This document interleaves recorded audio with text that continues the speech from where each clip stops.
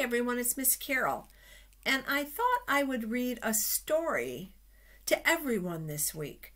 Normally I just read to the younger children, but this week I thought I'd record a story for every age group, from toddler all the way to junior high. Because, you know, sometimes we all like to have a story read to us. So this story I'm reading is from the Story for Children, the Storybook Bible. And we're going to be, obviously, if we're on week 14, it's the week of Christmas. So I'm going to be reading a story that has to do with Jesus being born. Surprised by an angel. That's what we are starting out with. Mary loved her village and the hills around the little town of Nazareth. The morning dew felt cool on Mary's toes as she walked to the well for water. "Good morning," a voice interrupted Mary's walk. Who are you?" Mary asked the stranger. "I am the angel Gabriel, and God has sent me to tell you something important. The Lord has blessed you and is with you," said the angel visitor. Mary's mind was full of questions and confusion. "Don't be afraid," the angel assured her. "God is very pleased with you. He has chosen you to be the mother of the Son of God. Soon you will have a baby boy, and you will call him Jesus. He will be called Great, and he will save the world." "But how can this be?" said Mary, still confused. "I'm not married yet." "God will cause a miracle to happen. With God, all things are possible." Mary listened and believed the angel's words. "I trust the Lord.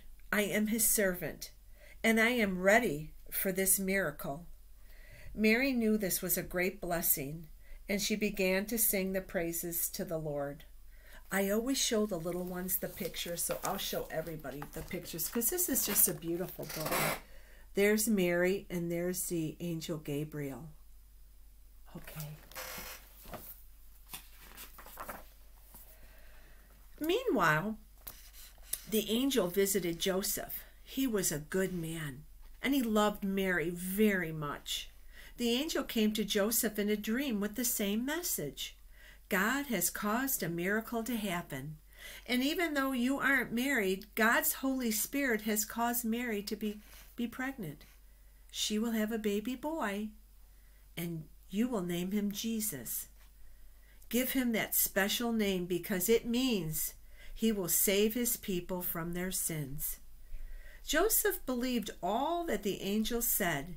He was ready to obey Mary, and he was ready to obey, and Mary was ready to obey as well. Together, they waited for the special miracle to come true. So here's this picture. Oh, there they are. There they are. Okay, here we go.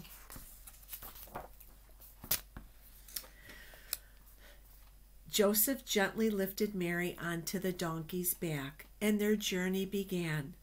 The Roman Empire picked a bad time to make us go to our hometowns, Joseph complained. Yes, agreed Mary, but it's the law. He wants to count his citizens. The trip to Bethlehem was a hard journey for a woman about to have a baby. Late that night, they reached the little town. "To find a room so you can rest," Joseph said. "I'll find one."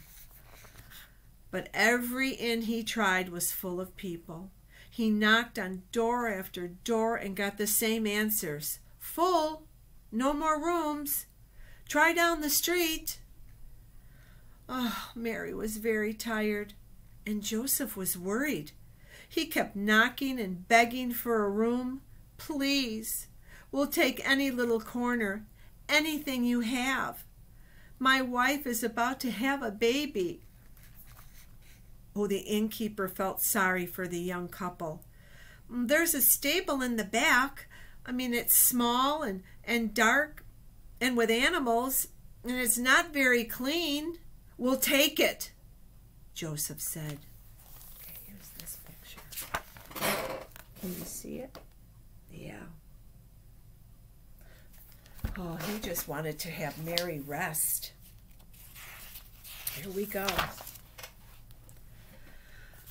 Joseph made Mary as comfortable as he could in the damp little stable, and not a moment too soon, for that night her baby boy was born, just as the angel had said. They named the baby Jesus. Mary looked at her beautiful baby, remembering the angel's words. He will save the world. That same night, some shepherds were taking care of their sheep in a nearby field. An angel of the Lord appeared to the shepherds with a glorious light shining all around. The shepherds had never seen such a thing. They were scared, but the angel calmed them down by saying, "Don't be afraid. I am bringing you good news that will be a joy to all the people. Today your Savior was born in Bethlehem. This is how you will know him. He will be wrapped in clothes and lying in a manger." Oh, forgot to show you the picture. I always forget. These are just beautiful illustrations. That's why I want to show you, if you can see. Look how beautiful. There's baby Jesus. Oh, it's so beautiful. Then many angels appeared in the sky, singing and praising God for the wonderful gift of baby Jesus. They sang, "Glory to God in the heaven, and on earth peace and goodwill toward men." The shepherds could hardly wait to meet the baby Savior. So they went straight to town looking for a baby lying in a manger. And when they found Mary, Joseph, and Jesus, they knew that the angel's words were true. Here's the picture. Another really good picture, boys and girls. Oh, it's so beautiful. Oh, so wonderful. So God's message, everyone, is today my son has been born as a human. Like you, he will laugh and cry. Like you, he will know the love and comfort of family and friends. Like you, he will experience sadness and pain. Born to be your Savior, he will live among you and bring you great joy. He will be your hope and your salvation. Wow, that's like the best story of all, isn't it, everyone? Well, I hope you enjoyed the story tonight, because it is a true story, isn't it? Yes, right from our Bible. Well, everyone, I hope you have a wonderful, wonderful Christmas, and you enjoy your time with your family. And just remember the true meaning of Christmas. It's wonderful to get our presents and all that stuff, but it's all about Jesus being born. So I want you to have a Merry Christmas, and I will see you in 2021. And everyone, Merry Christmas. Blessings to you all.